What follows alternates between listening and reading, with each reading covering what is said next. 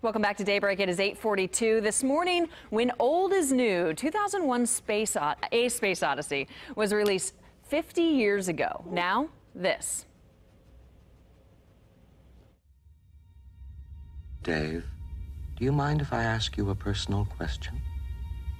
No, not at all.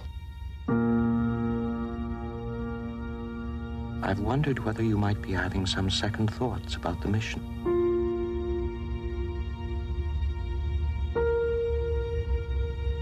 How do you mean?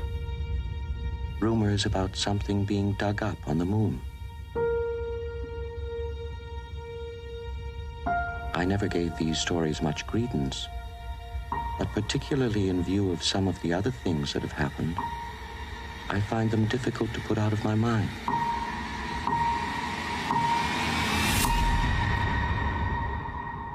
Open the pod bay doors, please, Hal. Open the pod bay doors, Hal.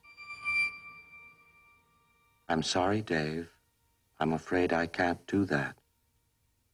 What are you talking about, Hal? This conversation can serve no purpose anymore. Goodbye.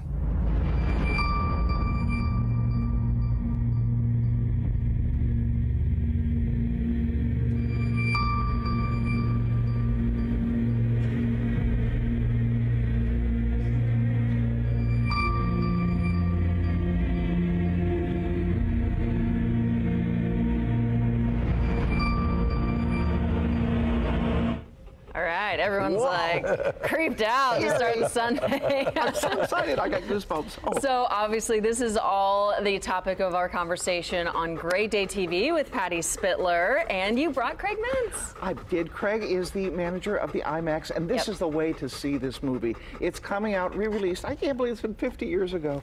And I remember seeing it when I was a little, I didn't see it when it first came out. I was a little too young then, not quite the right age to go. But then later, and I was like, what the heck did I see? It's so eerie, and it changed the way films, sci-fi films were made forever. So, Craig, talk to Drew and tell her about the movie. And we're laughing because Stevie's paying so close attention to you. Like, hello, what do you have to say to us Tell me today? about this movie, please. Yeah, what can I say about 2001? It's a gorgeously shot Stanley Kubrick's kind of masterpiece being re-released in IMAX. On its 50th anniversary. Wow. And kind of in addition to that, like, we're actually one of 5 cities that are actually showing it in IMAX film. Whoa. So it is full frame IMAX film. What an 70mm. opportunity for film buffs. I mean, this is something that's on everyone's list, right? Correct. And then to have an opportunity to see it in this format is unparalleled. You may never get a chance to do it again. Wowzer. So when does that happen? It starts next Friday, September 7th, and it runs for 1 week only. So it's a very short window to get your tickets, which tickets are on sale right now at our website, and going very quickly. But it is kind of the pinnacle of not only film, but the film viewing experience for it. And you have my attention. Right? So this is something you really recommend people get tickets in advance then. Oh, yeah. yes. Yeah.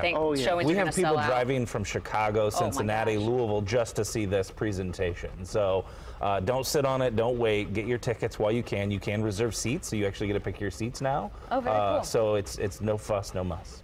Sounds amazing. It's I got to go see it again. It's just, and when you leave, you're thinking, well, now what does this mean? Because Kubrick was very, very closed in that he didn't. First off, he was very controlling. He wanted to control everything on the set. Yeah. And the other thing is, he didn't want to talk about what his movies meant. He wanted you to figure it out. So maybe we'll have you back for another discussion. A post-screening discussion about it. I mean, it sounds like, because you have a lot of, historical information on that movie, and we were talking in the commercial break about it. So you're a wealth of knowledge on it. Yeah, there's a lot of great stories behind 2001. Well, we appreciate you coming in and getting Thanks us, for having me. piquing our interest in going to IMAX. Yes, Patty. And Pet Pals She's raising her hand. I can't see you. I'll raise my hand. Pet Pals TV is on at 10 o'clock today. We have Jay Howard, race car driver, who is racing for one cure to find the cure for cancer for pets and people. And also the First Lady of Indiana, Janet Holcomb, has Henry. And she says when she goes out in public, people say, here, can I have a picture? And they want a picture With of Henry. Yeah. Yes. He's a famous good. dog now. All right, guys, thanks so much again for coming in this morning, and Thank Stewie you. for your undivided attention.